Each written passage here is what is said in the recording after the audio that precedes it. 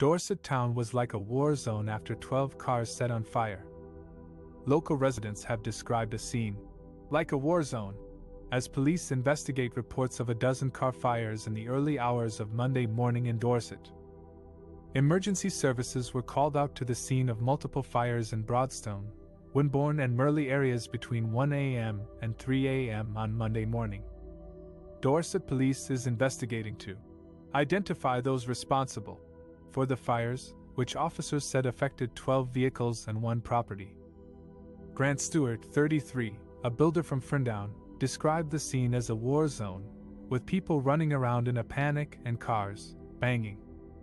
Chloe Toring, 25, a hairdresser from Winbourne, said she is in complete shock and disbelief after her car was destroyed in one of the fires. Detective Sergeant Simon Austin, of County CID, said, "These incidents have affected a large number of victims in the wider Winbourne area, and we are aware that this will cause concern.